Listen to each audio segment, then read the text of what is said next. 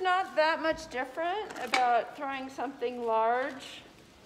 It's a little bit hard for me with the boot on, but I always just immediately seal my clay down and then start the centering process.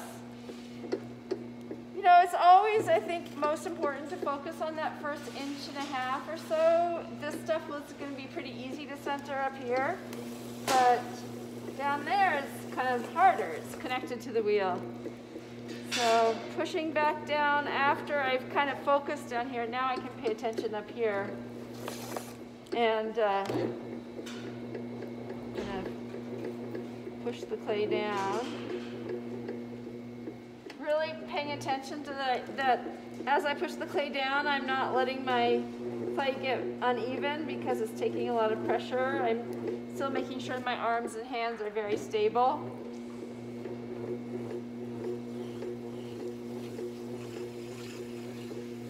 That's sort of the first time. I think it's almost centered. It's like 90 or 95% there, but I'll just do that again to make sure.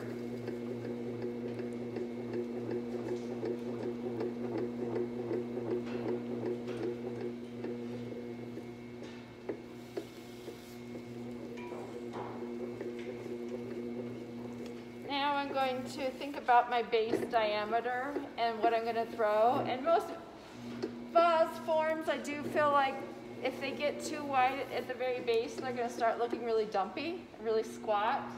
And so for a slightly more elegant shape, I want to make sure that, you know, the diameters on this might feel like it's a little bit on the skinny side, but I think that will help me in the long run.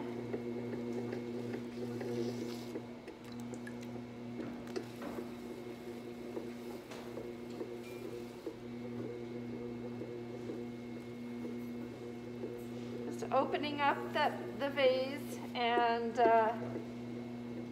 I'm not leaving a lot of extra clay, so it's not really gonna have much of a trimmed foot. It'll be pretty much flat, which will be to my advantage because I'm gonna want to make this something tall enough and skinny at the top. It's gonna be very hard to trim.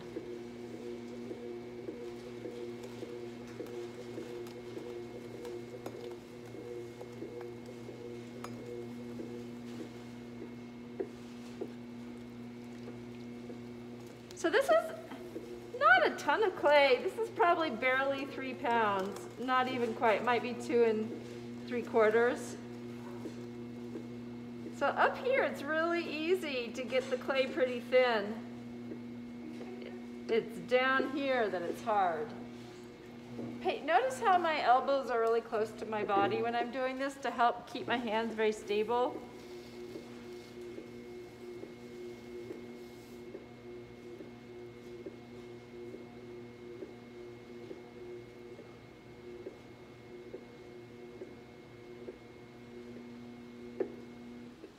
Chunk of clay in there.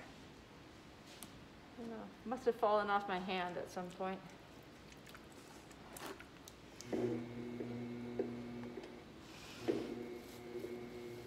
So now I've got my walls basically as thin as I think I should get them for this height. So now I need to think about shape.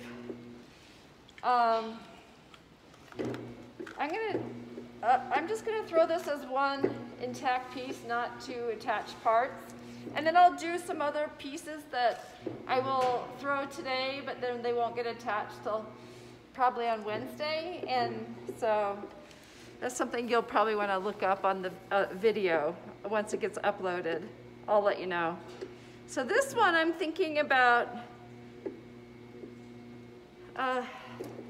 your traditional Chinese kind of form and like how I might want to go about throwing that. I just colored my clay in, which I always think of as being kind of a not great thing to do because you're putting pressure on one side. So if there's any unevenness, it's going to show up. So whenever I do color in, I always counterbalance that with some stabilizing actions that are on the inside and the outside of the clay. So collar, stabilize. Not really, no, just stabilize, holding my hands really stable to make sure it's even. And then kind of looking down here, I'm thinking about now the final shape really, like how do I want that curve to transition into a neck?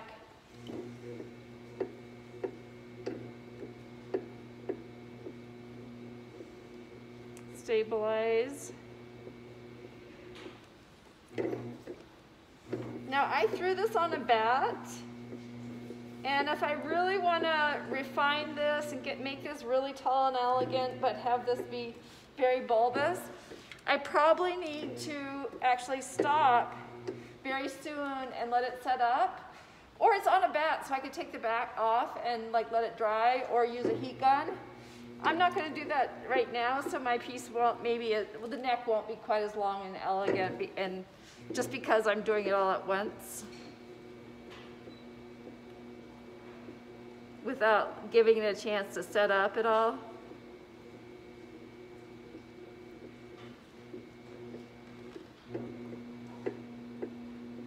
This is not my nature. I'm usually the one to take this off the wheel and let it set up and then come back and fuss with it some more. But right now, this is all I'm gonna do. I'm gonna get rid of my throwing lines, mostly because I'm thinking about Kelly and how she wants to decorate on hers, and so, you know, you probably want it to be pretty smooth.